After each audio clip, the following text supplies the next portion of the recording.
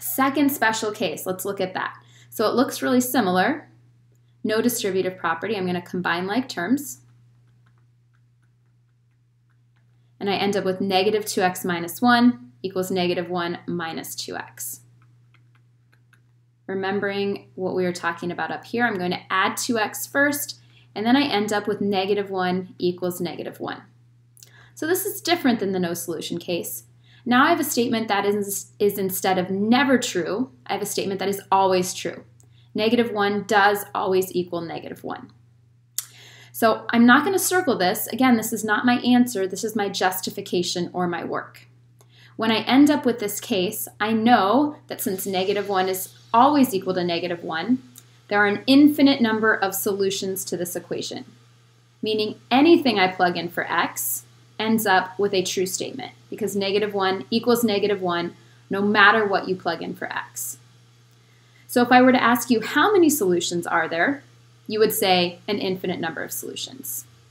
However, if I'm asking you to solve, your answer is not going to be infinite solutions. Your solution or your answer is going to be all real numbers, meaning I can plug in any number that I know for x and I will have a true statement.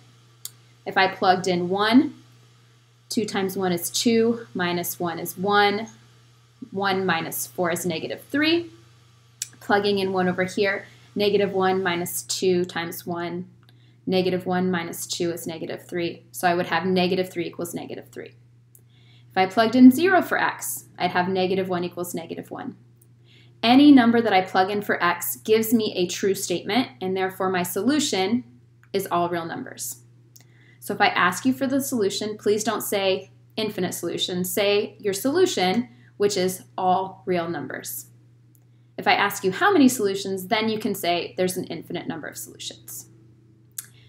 Looking at this second line, the all real numbers solution makes sense because on the left-hand side, I'm multiplying x by negative 2 and then subtracting 1.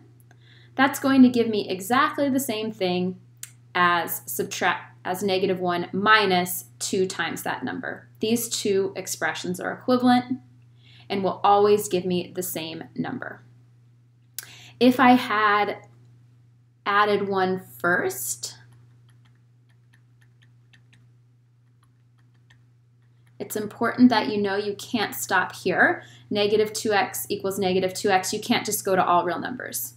You would have still had to add 2x to both sides and end up with 0 equals 0. The infinite solution case will have a justification of 0 equals 0 if you go this route, and that's okay. But again, look how many steps over here versus just plus 2x plus 2x. So we'd really like you to remember, move the variable term first, and then you will end up right away with your special solution justification. If you'll notice, a special case always is a situation where you have the same coefficient, once you've simplified both sides of the equation, the same coefficient on both sides. Negative 2x minus 1, 9 minus 2x. Negative 2x minus 1, negative 1 minus 2x. So the special solution case is when there is the same coefficient in front of x on both sides of the equation. Once you understand this, you will be able to immediately look at this line and say, hey, there is no solution because the constant terms are different. Hey, there are infinite solutions because the constant term is the same. That's great. That's a great way to check your answer, but you still need to show your work moving the variable term using inverse operations in order to get to this step as your justification.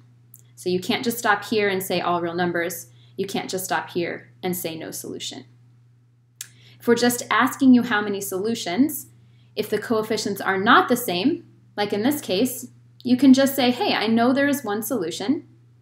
You don't have to actually find that solution. You know there's one solution because the coefficients are not the same.